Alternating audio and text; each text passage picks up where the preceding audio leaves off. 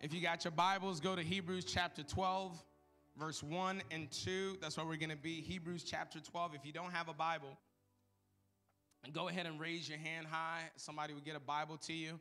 Our house crew is walking around with some Bibles. They're going to put some Bibles in your hand. Hebrews chapter 12 is all the way in the back of the Bible. Hebrews chapter 12, verse 1 and 2. Let's pray again. Just thank God for everything that he's doing. God, we thank you for this time. We thank you for this hour. We thank you for this season. God, you're doing some incredible things. We give you glory. We give you honor. In Jesus' name we pray. Amen. Babes, can you give me some chapstick? My lips are dry. Dry.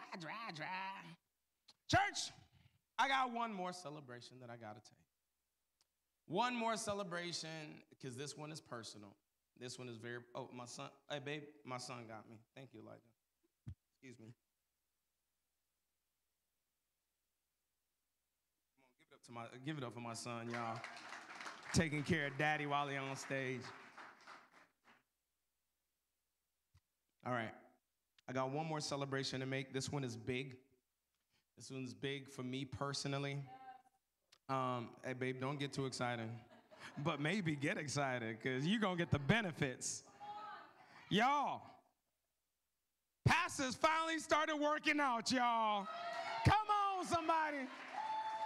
In 2024, this dad bod is about to go out the door. In 24, it's out the door. I'm working out, y'all, and I'm really excited. My wife and I are on this health journey. It's not just about looking great. It's about feeling great. It's about creating new rhythms for our life. We started working out. We've been diligent. My wife has been killing it. Rain, sleet, snow, shine. We work out indoors, 45 minutes, outdoors, 45 minutes. We're doing 2-a-days, baby. Y'all remember football, soccer, basketball, 2-a-days. In the morning and in the evening. We're working out. We're trying to get our life right. We're trying to get together. Sometimes my kids come out and exercise with us because they're too on their own little health journey. They're like, man, we want to end too. My son, Isaiah, works out in his room. He's got his weights. We got a little workout room. He goes in there, works out in the workout room. He comes walking with us because, you know, I ain't up to running yet. I'm just still walking. We're still walking. We're on a journey. It's a journey. It's a journey. I used to run. I don't run no more. But let me tell you, when we go walking with our kids are something different. Elijah reaches me like yay high. For every one of my steps, he's got to take 2 steps. And he still walks faster than I do. This little dude be zooming. And the entire time, Pastor Tanisha, he's talking to me. And I'm like, seriously, how do you have the breath in your lungs? I can barely catch up. He's, Dad, because of this car, and Dad, when I get rich, and I'll buy you this. And then I'm like, praise God, prophesy, child. Yes, I receive it all. And then sometimes Isaiah, our 18-year-old, he comes with us. Now, Isaiah got a whole different type of energy because he's like a little puppy when we're outside walking. He just take off running, just.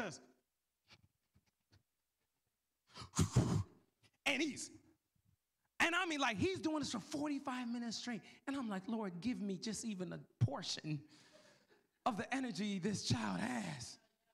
So how many of y'all wish y'all had that 18-year-old, 13-year-old energy back? That you wish that you could have that same energy. But let me tell y'all, it's not been easy. It's not been easy doing these 2-a-days. It's been pretty difficult. I found myself falling off a lot. I found myself restarting this challenge over and over. My wife, what, you 14 days in? Yeah. We ain't gonna talk about what day I'm in. But the Bible tells me a righteous man falls 7 times but gets right back up again. Hello, somebody. But here, this is what I've discovered. Is when I'm focused on my goal, when I got my eyes on the prize, when my focus is aligned with the vision of where I want to take my health journey, I am so focused, I stay consistent, and I'm on it and killing it. But something happens when I shift my focus to how I feel. When it's 11:30 at night and I'm like, man, I've only had one workout in. Oh, when I haven't drank all the water that I'm supposed to drink and it's midnight and I'm like, man, I gotta take down 3/4 of a gallon over this next hour. When I'm focused on how I feel, that's when I fall off. Listen, and for some of us, that's how we live life. That's how many of us in this room, are experiencing life. When we're focused on the goal, when we've got a prize ahead, when we know what we're going after, we are doing really well. We're consistent. Doesn't matter whether it's our career, our education, our health journey. We are focused. But as soon as we start thinking about how we feel or how somebody else made us feel, then all of a sudden we start falling off. At the beginning of the year, in the first quarter, we're like, I'm going to read the Bible every single day. And I've got the Bible app, and I'm going to get my streak. And about 3 weeks in, I was tired. I woke up in a rush. My day got away from me. Once I was focused on the prize, and then when I focused on how I feel, I fall off. Well, let me tell you this. Scripture tells us that life is a race. The Bible tells us that life is a race. And kind of the theme text that we're going to cover, that is where this series Run to Win is coming from, is 1 Corinthians 9, verse 24. It says this, do you not know that in a race, all the runners run, but only one receives the prize? So run that you may obtain it. And let me challenge you with this. In the game of life, in the race of life, when you focus on the overall goal, not your temporal goal, not just to lose weight, to make more money, or get the American dream. When you focus on the overall goal, loving and honoring God, the rest of your goals have meaning. They have purpose, they have clarity, and then you'll just see that they have value. Let me challenge you with this. You know you're running to win if you're running to Him. You'll know that you're running to win if you're running to Him. And so for the next few weeks, we're going to discover what it means to run to win. Y'all ready for this journey? All right, check out this quick video introducing you to this.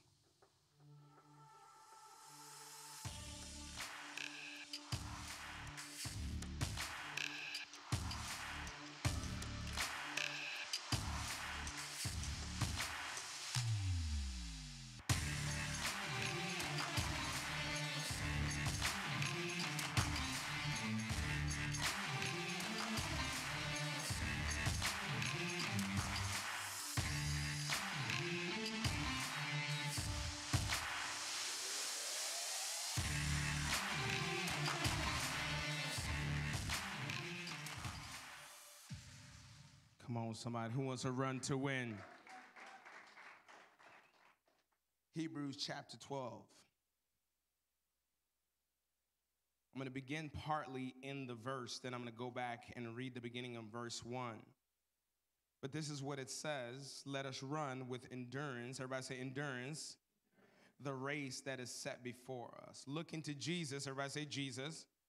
The founder and perfecter of our faith, who for the joy, everybody say the joy that was set before him, endured the cross, despising the shame, and is seated at the right hand of the throne of God. The first lesson that you can take in this first message is simply this: you have a race that is set before you. You have a race that is set before you. Now, when I begin with the verse, it says this: therefore, since we are surrounded by so great a cloud of witnesses, let us also lay aside every weight. See why we're trying to drop the weight? and sin, which clings so closely, and let us run with endurance the race that is set before us. The writer of Hebrews is speaking to a people who contextually are visualizing the Colosseum or a place like that, where there's games that are taking place and there's spectators that are watching. So if we are where the Olympic Games are going to take place, if the Olympic Games just took place a day or a week ago, and I walk into the room and saying, hey, listen, we are surrounded by a stadium of people watching us. People immediately go back to what just took place. So as he's talking to them, he's jogging their memory, and he's trying to give them this metaphorical picture of people watching these epic games take place. And he says, let us run the race that is set before us, because the reality is in this time, the foot race was the longest, most arduous, and most hectic race that one can be involved in the Greek games. You had to have a level of endurance that was beyond expectation, beyond what you could even believe as human limitations. So when he's talking to them, they immediately get this picture of this great race that people have to run through all types of terrain, all types of situations, that is going to bring an incredible level of difficulty for their life. But also, he's given us a metaphorical picture of the heroes of faith, because in chapter 11, we're in chapter 12, the writer of Hebrews, they call it the Hall of Faith, where it gives this list of all of these faithful believers who honored God, who believed in God, who had faith in God. And what he's telling them, he's saying, listen, imagine if all of the heroes of the faith, David who conquered giants, Moses who led people through the Red Sea, imagine all of these people who went before us, Joshua who fought the battle of Jericho. Imagine they're watching you now live out your faith and live out your race.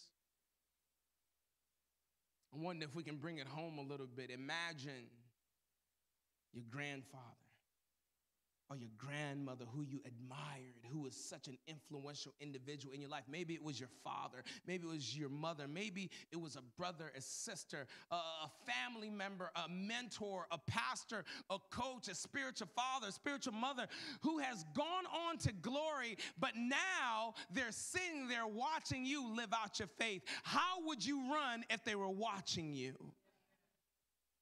He's saying, listen, they've already ran their race.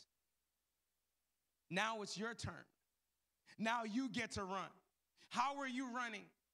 If people are watching your daily life, if we open the window into your life, how is your life lived when y'all at school, when you leave home? How is your life lived when you're hanging with your buddies and nobody else is watching? Come on, amen, quarter. Y'all can talk back to me. Come on, relevant youth. Y'all know I'm hitting. They're like, damn, why you calling us out like that? Imagine if we were just to take a window into your life. How are you going to run this race? Here's the bottom line. There's a race that is set before all of us. No one has immunity from this race. No one has a pass to get out of the race. Because here's the truth. You didn't pick this race. This race picked you, or better yet, this race was picked for you. This race has a lot to do with your personal destiny. This race has to do with your life's direction. How do we know? This is what it says. Paul, the writer of Ephesians, says this in Ephesians 2:10, for we are God's handiwork, created in Christ Jesus to do good works, which God prepared in advance for us to do. What is he saying? You were created by God intentionally. His handiwork. He crafted you. He crafted your life. You were created by God in Christ Jesus for good works. There is a purpose to your life. You're not just arbitrarily living in this world. You're not just existing on this spinning ball. There is a purpose in your life. He has created you for good works that he prepared beforehand that you should walk in. Not only were you created by God, not only do you have a purpose on this earth, but there's a destiny for you to live out that was prepared before you were even born. It was curated, created specifically for you. You can't look at anybody else's race and judge them. You can't look at anybody else's situation and judge them because you got your own situation you got to be worried about. You've got a race of your own. He says, let us run with endurance the race that is set before us. This ain't a sprint. You don't endure a sprint. Sprint happens fast. You get up, you go, you're done. This is a long distance race. This is a marathon. Shout out Nipsey Hussle. The marathon continues as long as you got breath in your lungs. My wife has asthma, pretty heavy. But my wife ran track in high school, and she was pretty darn quick. So, y'all online, my wife just says, yeah, I was. So humble, Pastor Christine. She was quick. It doesn't matter if she had asthma or not, because she could run the race real quick and be done with it, catch her breath, and she'll be all right.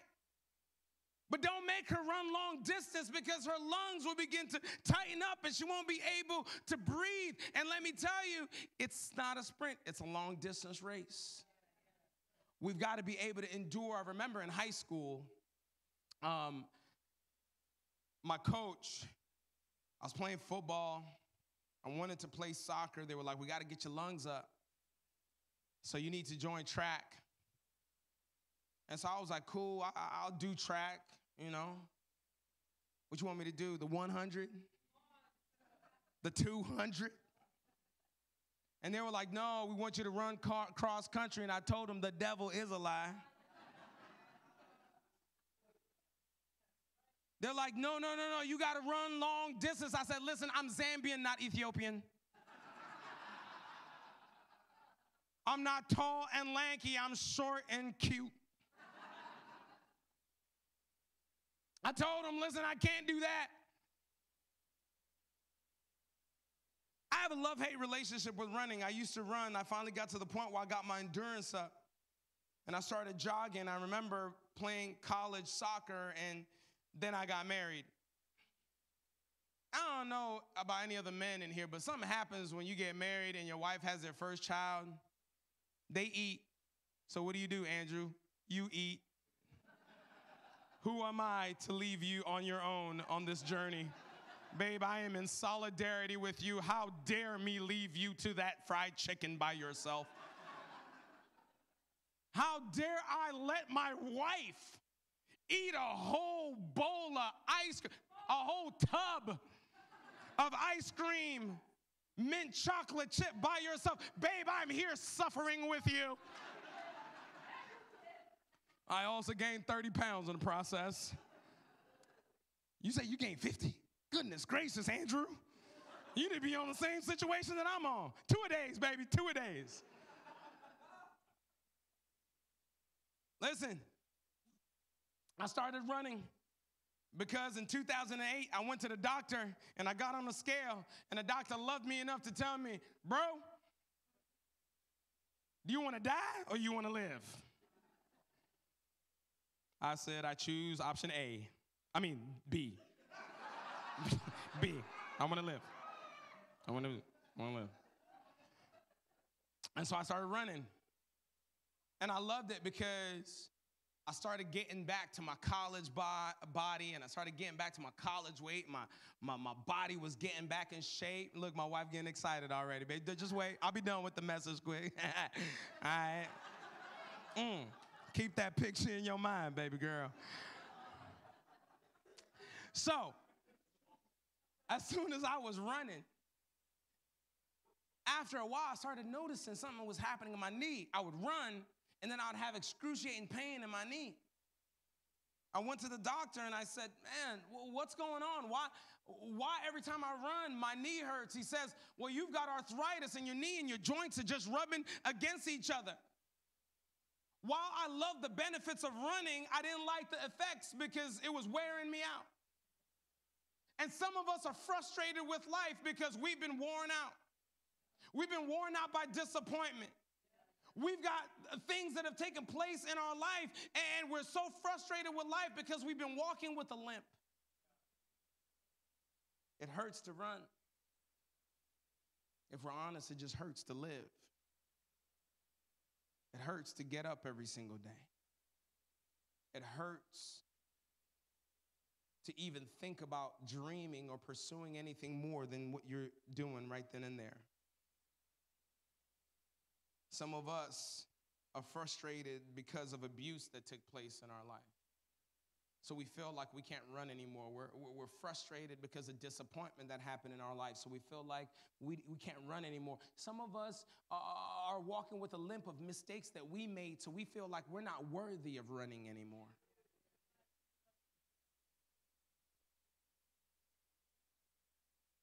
Some of us in here, we feel like we're too old to run. We're going to live it to the young. They got the energy. They've got the capacity. They've got the endurance. I don't got it like I used to. Some of us feel like we're too young to run. Well, maybe when I get to my parents' age, I'll really start taking my faith seriously. Not relevant church, not relevant youth. Boy, they taking their faith seriously right now. Look at them, front row. Front row, second row, spread out all over the room. Students that are passionate about Jesus. Some of us, though, we feel like we're too young. I remember when I was 20, 21 years old and I was out doing my thing, I always said, man, when I get older, when I get married, when I get situated, then I'll slow down. Then I'll start looking into my faith. Dummy.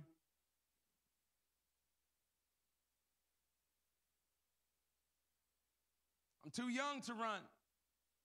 Some of us in here are like we're too broken to run. But can I tell you can't escape this race. It's not going to be easy.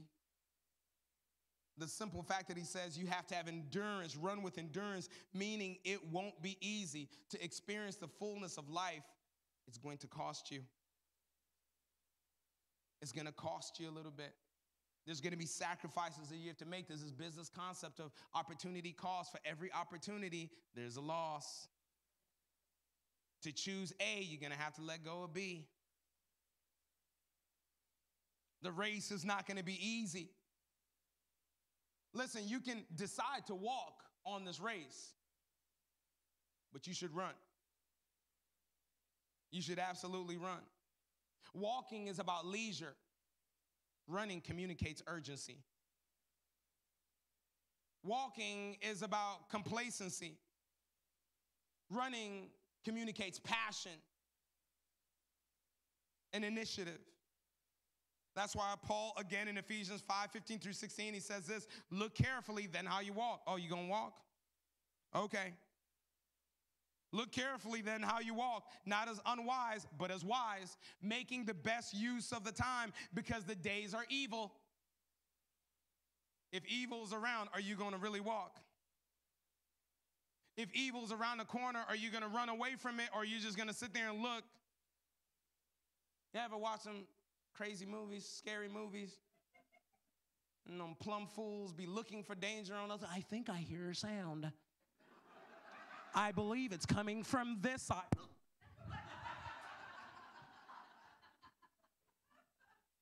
You should have ran, dummy. Paul's saying, be wise. These are evil, perilous times. Are you running towards Jesus? Are you running towards your destiny? Or are you walking and getting trapped up? You don't know what life is going to throw at you. You don't know what's going to come next. you don't even know how much time you have. So live like you're expiring, because let me tell you something. You are. None of us are going to live forever. But so many of us live every single day like we got all the time in the world. Like tomorrow's guaranteed. There's a race. There's a race set before you. So let us run with endurance the race that is set before us, looking to Jesus, the founder and perfecter of our faith, looking to Jesus. There's a race set before you. You've got to know who you're running to. The second lesson that we can take out of this is having a right view of Jesus will give you a right view of your race. Having a right view of Jesus will give you a right view of your race. Currently, I'm teaching a class in Relevant Leadership College. If you don't know what Relevant Leadership College, when my wife and I were called to plant Relevant Church, we knew we wanted to be a teaching church. We wanted to take people beyond just Sunday morning, but disciple them to live out their faith in a gospel-shaped way in ministry and in the marketplace. We wanted to prepare people to live life and life on purpose. So we launched Relevant Leadership College, and it's been incredible. We've got graduates all throughout this room. We got students in this room who are part of Relevant Leadership College. It's one of my favorite things, and in this class that I'm teaching, it's called Leading from Influence. Leading from Influence. And in this class, the course text comes from Simon Sinek in a book called Start With Why. Start with why. He talks about this concept of the golden circle. The golden circle is 3 concentric circles that help organizations communicate and grow their organizations. I'm going to go technical here for a quick second. So for some of y'all who's like, oh man, he's doing diagrams, he's writing stuff. Do I feel like I'm in school again? I dropped out 6 months ago. Come on, Pastor. It's all right. You'll track. If an organization wants to grow customers or grow followers, they have to start with why. Because people follow why you do what you do, not what you do. There's an intrinsic belief that people are buying into when they're connected to your vision or mission or organization. People don't follow the what, people follow the why. And so he says your target should be the why. You've got to start with why. And then when you get from the why, you got to go to the how. Because how many of you guys know you can have all the vision in the world, but if you ain't got no plan, it's all going to fall apart. And then when you get through the how, your what is, what does it look like? What are the vehicles that are going to be used to accomplish your how, which is based off of your why? If you want to grow an organization, if you want to grow a following, you got to start with why, because people don't follow what you do, they follow why you do it. You got to tell them how, and then you got to give them a vehicle to be able to actually transport that why. This is really good. When we planted Relevant Church, we knew that we wanted a church where people learn to passionately follow Jesus, love across boundaries, and make a tangible difference in their community, region, and world. We wanted a church that helped people discover that Jesus is relevant. That's our why. People often will come and ask us, what do you believe about baptism? I say, what do you believe about Jesus? What do you believe about speaking in tongues? I would say, what do you believe about Jesus? Oh, what do you believe about the end times? I said, what do you believe about Jesus? Because if we ain't centered on Jesus, none of that other stuff matters at this point. If he is not the way, the truth, and the life, it doesn't matter what you believe about everything else. You're still off course. But how many of you know that we couldn't just stay there? We got to teach them how we're going to do this. Like, oh my gosh, we want to help people discover that Jesus is relevant. Cool, how are we going to do that? Shoot, I don't know. We have to give them the how. We're going to help people learn to passionately follow him. We're going to keep the main thing the main thing. It's not going to be about rules, regulations. It's not going to be about baptisms and speaking in tongues. It's going to be about Jesus. Yes, those things will come later, but first we got to get centered on Jesus. Let's learn to passionately follow Jesus. Oh, well, how else are we going to do that? We're going to teach people how to love across boundaries. It's not about whether you're black, white. It's not about whether you vote Democrat or Republican. It doesn't matter if you're from the other side of the tracks or the more affluent side of the tracks. At the end of the day, in the scripture, it tells us that in the last days, there's going to be a number that cannot be numbered from every kindred, tribe, and tongue. And guess what? What unites us is so much better and so much bigger than what divides us. That's how we're going to do this. Oh, yes, oh, yes, oh, yes. How else are we going to do this? We're going to make a tangible difference in our community, region, and world. We're not just going to talk about it. We're going to be about it. We're going to be people who live with our hearts and our lives outside the four walls. That's why everybody who knows me knows I don't call this building the church. I call it the building because we're the church. You and I are the church. We are the body of Christ. And this building is only a church because God's people gather in it. But after we leave this place, the church is being scattered all throughout the community. And we got to make a tangible difference wherever we are. This building can't do anything without God's people. That's our how. Okay, how are we going to do that? So what are the vehicles we're going to use? Shoot, I don't know. No. We're going to have a church. We're going to gather people in places of worship and connection so that we can point them to Jesus. And then we're going to gather people as the body of Christ that look differently. We're going to come together. We're going to worship. We're going to have music. We're going to have baptisms, and we're going to be preaching. That's the what. How else are you going to do the what?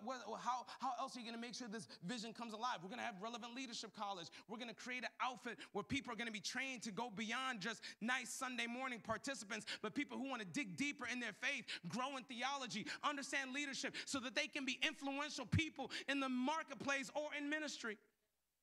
How else are you going to do this? We're going to have regroups, our small groups. We're going to gather people around in circles because church was never meant to be in rows. It was meant to be in circles. That's our what? Okay, now you know a little bit about relevant church. See, that's what I did right there. But this concept of the golden circle is good because it's gathered all of us together. But in faith, it looks a little different. In faith, we don't start with the why. We don't immediately go to the how. And we don't talk about the what. In faith, we start with who. That's our target. That's where our focus lies. If we don't get the who, we're not going to understand anything else. And then where do we go after that? We go to the why. Why do we follow the who? Why is the who our target? Why do we have to keep our eyes fixed on the who? And then we go to the how. Today, we're going to focus on these two, the who and the why. The rest of the series, we'll talk about the how. Faith doesn't start with why, it starts with who. First must have an objective. The faith must have an object before it has an objective. Did y'all catch that? Faith must have an object before it has an objective. Because even the Bible, in the beginning, God. Genesis begins with the who. The gospel begins with the who. Hebrews 12 starts with a who. John 1 starts with a who. We've got to start with the who before we go to the why and the how and the what. Faith must have a who before it has a how. And who's the who? Jesus. The ever-loving, ever-living, co-eternal, co-equal, righteous, King of kings, Lord of lords, Son of God. Jesus is the who. He says this, looking to Jesus, the author and finisher of your faith. Looking to Jesus, the founder and perfecter of our faith. Or could we say Jesus is the author and finisher, the founder and the perfecter of our race? Y'all tracking with me? Jesus knows your race intimately. Knows your race intimately. Barbara, can you? That air conditioner is turned off, and I can see people going like this. Let's get some air moving in here. Jesus knows your race intimately. Why?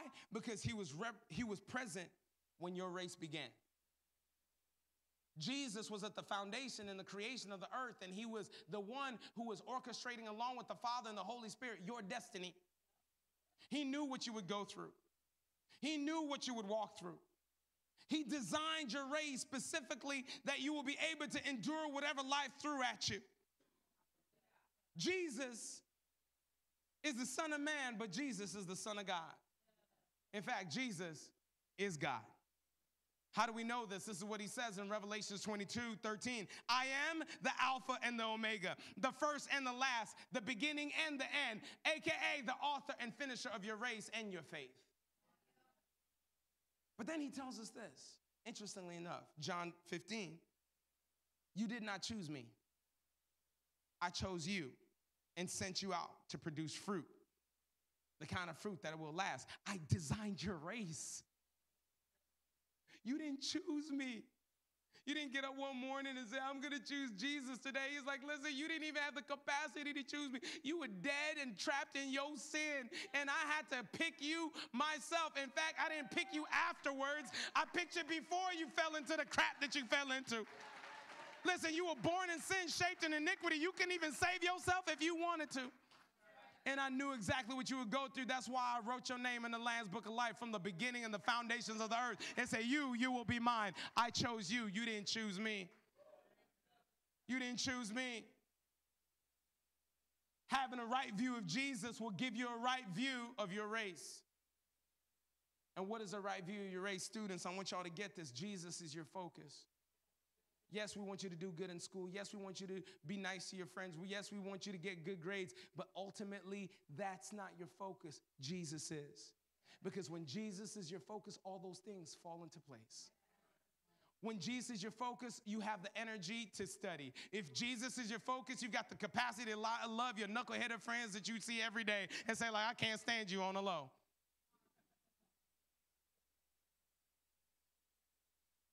Jesus is the ultimate focus. You got a race in front of you. You got to know who you're running to. And you got to know why you're running. You got to know why you're running. Jesus not only pioneers the course of your life, he also walks alongside of you every step of the way. But he not only walks with you every step of the way, Jesus is already at the finish line saying, welcome home, baby. I've been waiting on you. Why? Because we serve a God who's not held by time and space. Jesus is at the beginning, he's the end, and he's everything in the middle. Jesus is there, right there with you. I'll never leave you nor forsake you. He who overcomes, I will allow to sit next to me, next to my Father. Jesus is already at the end. He is at the beginning, and he's here right with us, championing us on and saying, I'm with you. If you keep your eyes focused on me, just follow me. He is our lead car. He's the one leading us and saying, just keep your eyes on me. Doesn't matter if you stumble, I'm going to come grab you. Doesn't matter if you fall, I'm going to help you up. He's the author and finisher of your faith. And let me tell you, faith has more to do with your race than you think. Why? Because your faith will determine the quality and the capacity of your race. All right, now we're going deep for a second. I need y'all to lean in, put your thinking caps in. I don't want to lose none of y'all. First service, I almost lost them on this part. Y'all leaned in. Faith has more to do with your race than you would believe. Your faith will determine the quality and capacity of your race. Guess what? You gonna go in this race anyway. You're gonna have to move through this race anyway. Do you want the life hack to make your race a little better? To make your race a little sure? To make sure you get to the finish line and you have the endurance? Your faith is gonna determine the quality and the capacity of your race. Your faith is the why factor. This is what we teach them in RLC. If you lose your why, you'll lose your way. If you lose your why, you'll lose your way. Think about it. Why does anybody quit anything? You lost the why. Why do we quit things that we start? Because we lost our why. Why do we quit businesses that we launched? Because it got hard and we forgot about the why. We got so focused in the what that we lost our way. Why do marriages end? Nobody walks into a marriage with an escape hatch. Unless there's a prenup. Then there was a situation at the beginning where you were like, I don't really trust you. But no one goes into a marriage thinking about the day when they're going to fall out of love. The reason that the marriage falls apart because one or both ended up losing their why of why they got together in the first place. Why does our faith fall apart? Because we forgot the who and the why of our faith. We forgot the object and the objective of our faith. Faith is the why factor. And we lose our why. When we lose, we get distracted. We get thrown off course. Listen, without faith, the quality of your race is determined by external factors. Man, listen, the next few moments, I'm going to be preaching so strong. Y'all better write this down. I'm going to preach very calmly, but I'm going to be preaching strong. Y'all better internalize this thing because I'm giving you a life hack. Without faith, the quality of your race is determined by external factors. Time. I just don't have time. I don't have time. I don't have time to work out. I don't have time to study. I don't have time to invest in my relationship. I don't have time to develop new connections. I don't have time to go to church. I don't have time to be a part of a regroup. I don't have time. When your faith is affected, the quality of your race is going to be affected by external factors. Disappointment. I can't believe that happened. I can't believe they did that to me. I can't believe I was left all alone. I can't believe I got abandoned. I can't believe this situation happened to me. You will always be looking and focused on somebody else, and it will throw you off of your race. That's why there's so many complainers. People who just complain about everything. Well, it's hard because, well, my boss did this. Well, my mom did this, or my dad didn't do this. And you got all these external factors when they're saying, hey, focus on the who, understand the why. He's the author and finisher of your race. There's nothing, no weapon formed against me will prosper when Jesus Christ is my Lord, because he's the author and finisher of my faith. Oh, I fell off the wagon. Oh, I used again. Oh, I drank again. Oh, I had sex again. Oh, I fell off again. Oh, this happened. Oh, this happened. All of a sudden, your focus is off. Well, God didn't really forgive me. God doesn't really love me. Jesus said, I will never leave you nor forsake you. Jesus said there's no condemnation for those who are in Christ Jesus. Jesus says he is the way, the truth, and the life.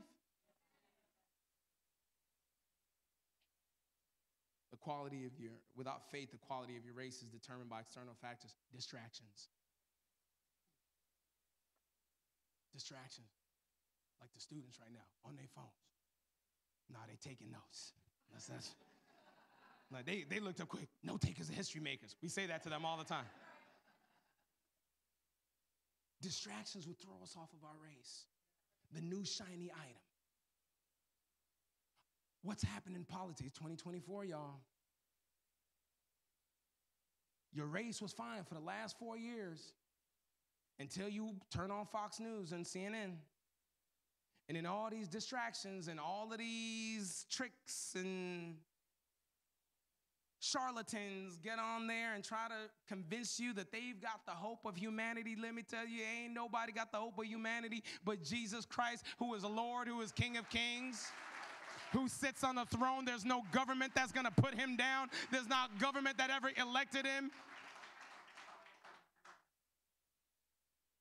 Y'all getting this?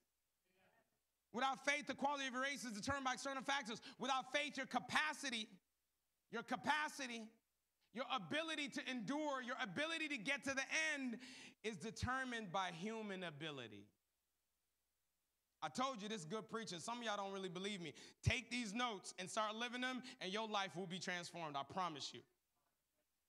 Without faith, your capacity is determined by your own human ability. I can't read the Bible like that. I don't understand the Word of God. I get bored. I get distracted. I just get frustrated because I don't understand the Bible. That's because you're focusing on your human ability. The Bible is not a physical book. It is a spiritual book. It's supposed to come alive and go internally inside of you. It is not you who interprets the Bible. It's the Holy Spirit who interprets your life through the lens of the Bible. Pooh. What? Well, Pastor, I just, every time I open the Bible, I get sleepy. When I open the Bible, I get sleepy too. So I stand up and I walk reading it. And you know what I say? God, get me something out of this word. Teach me something out of this word. Because if I try to hold it with my own human ability, my own capacity is going to be limited by what I understand. In fact, God, you better go ahead and take control of me reading this word. Otherwise, I'm going to read it into the way I want to read it. And then all types of crazy theology and doctrine is going to come up. I need you to guide this process, God. Without faith, your capacity is determined by human ability. Oh, Pastor, I wanted to be at church, but my job won't give me Sundays off. Is your boss God or is God God? Because last I heard, my God can do exceedingly abundantly all I can ask, think, or imagine.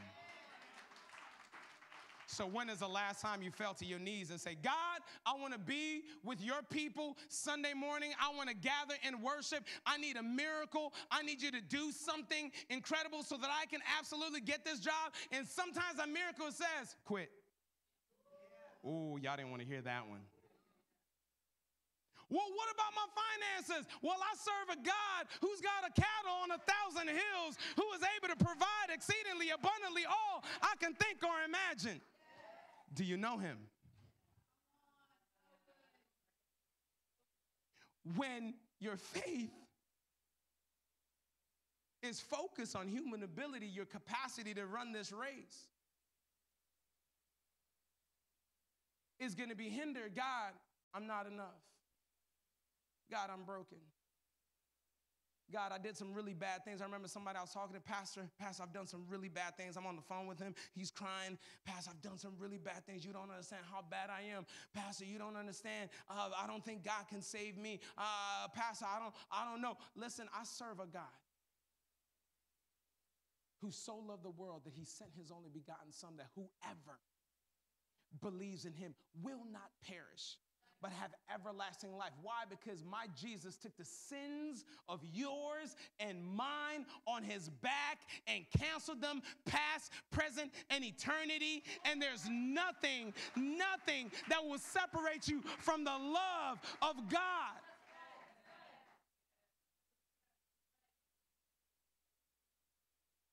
Without faith, your capacity is determined by your human ability. Without faith, everything will stand in the way of your race. Danae, go ahead and come up. Let me tell you, Jesus, the third and last lesson is this. Jesus is not just the author and finisher of your race. He's the prize of your race.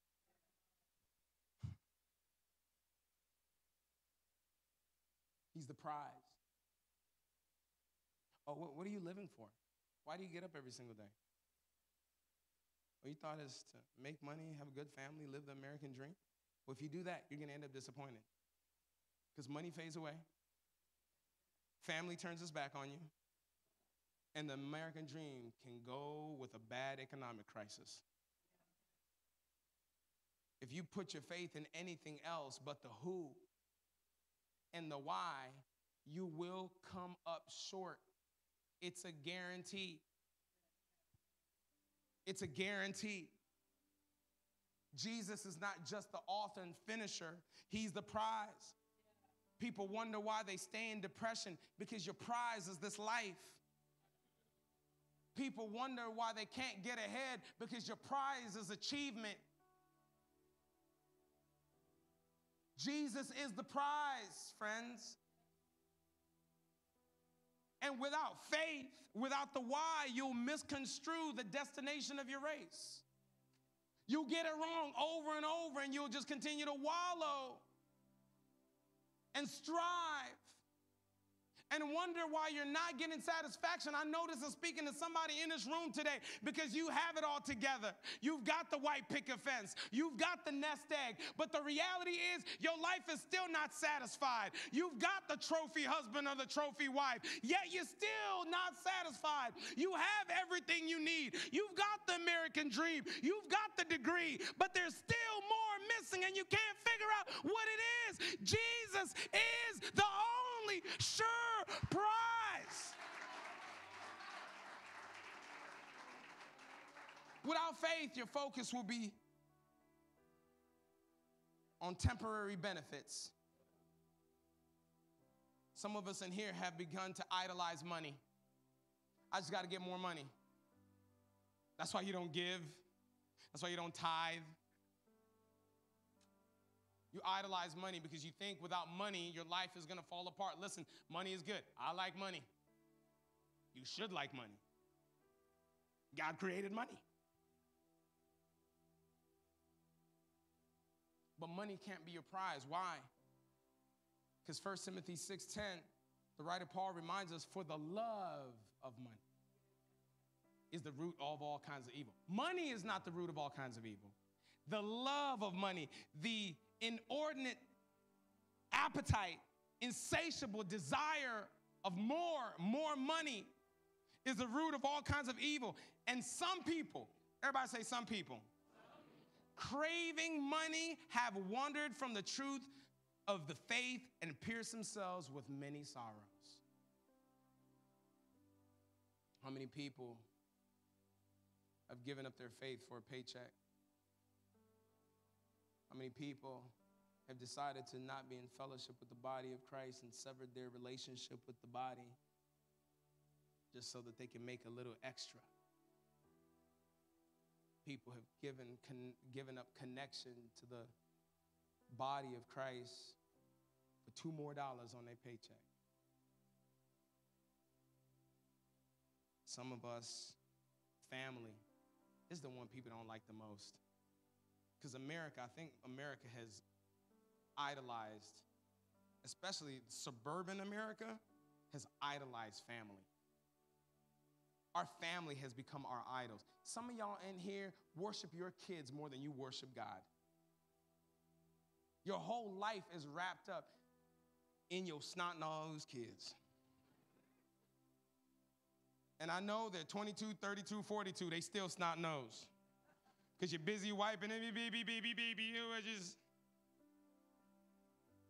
We idolize our kids. Some of us in here idolize our spouses, our girlfriends, our boyfriends, our significant others. We idolize them. Everything that we do is through the lens of happy wife, happy life. Idiot. Because if you ain't happy, is this affair?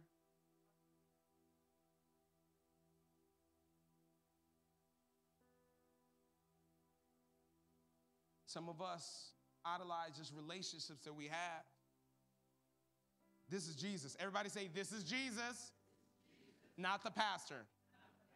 Matthew 10:37. If you love your father or mother more than you love me, you are not worthy of being mine.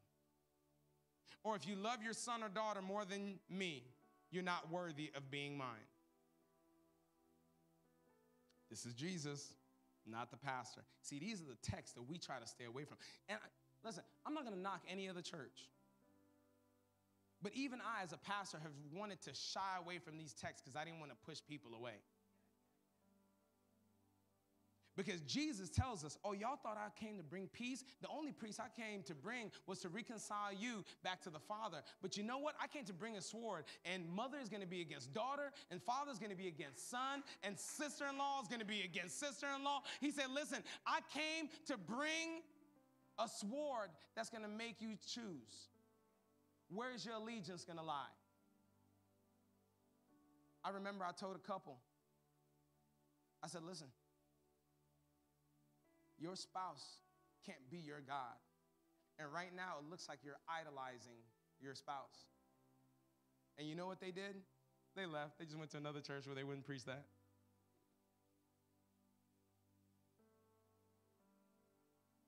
Idolize family. Idolize money.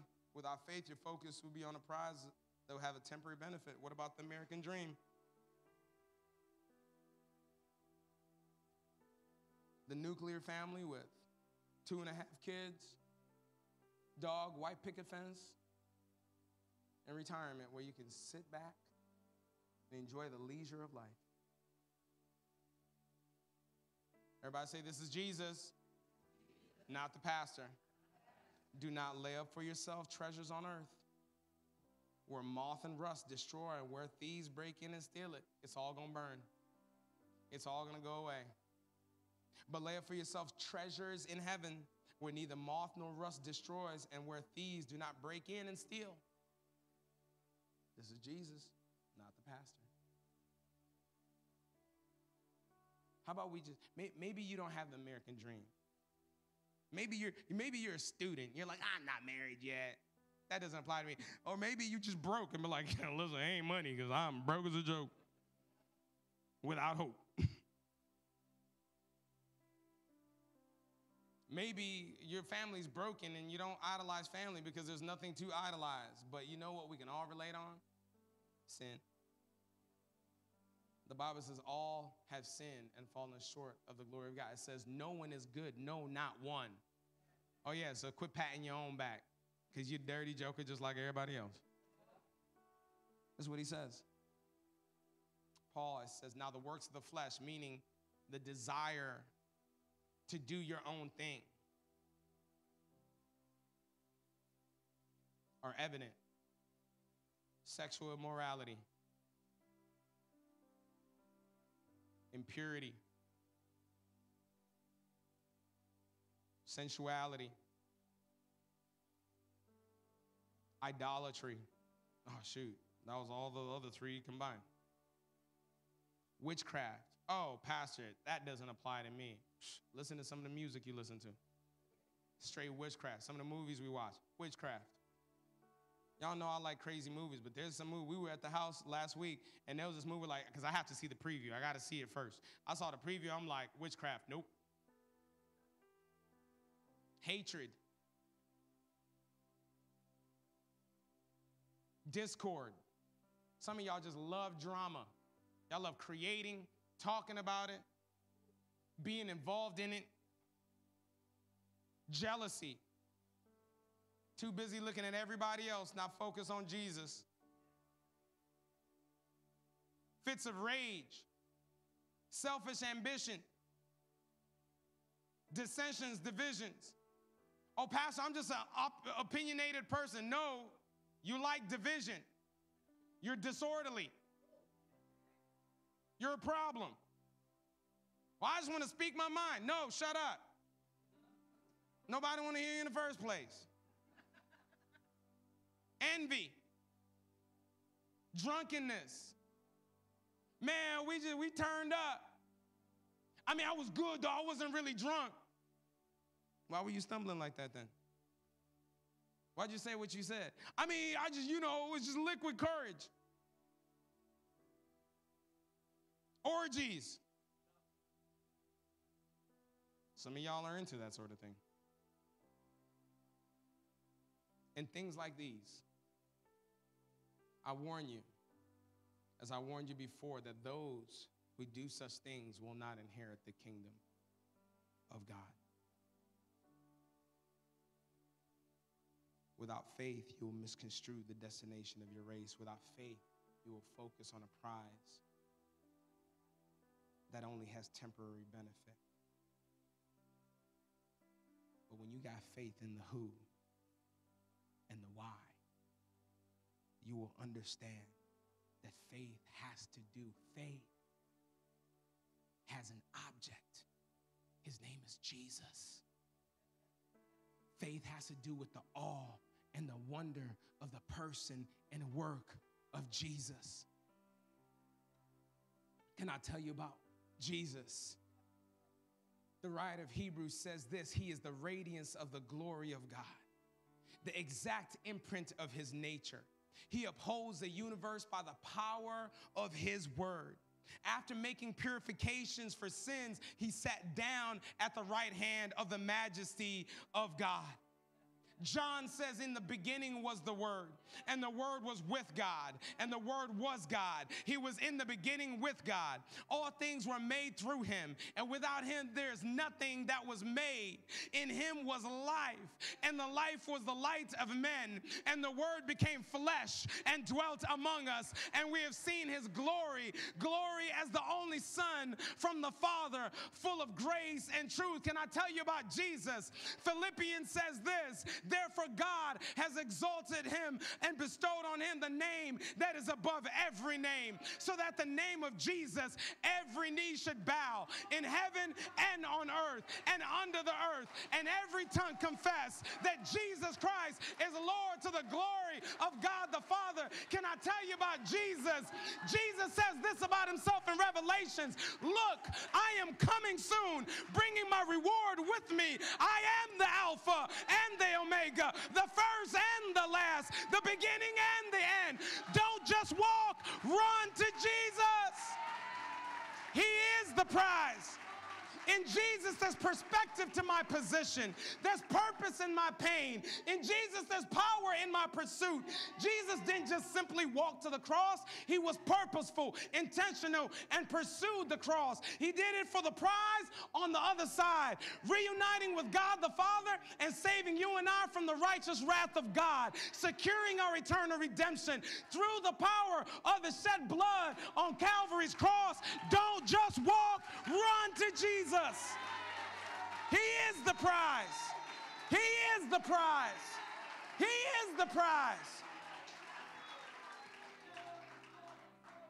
Run to Jesus. He is the who and he's the why. And guess what? He can teach you the how. Don't just walk, run to Jesus. Run to accept him as Savior and declaring him Lord over your life. The Bible tells us simply this: confess with your mouth and believe in your heart that Jesus is Lord, and you will be saved. Your focus will be sure. You will be sealed with an eternal redemption secured by the Holy Spirit. He says, repent and be baptized for the remission of your sins, and then you will receive the Holy Spirit.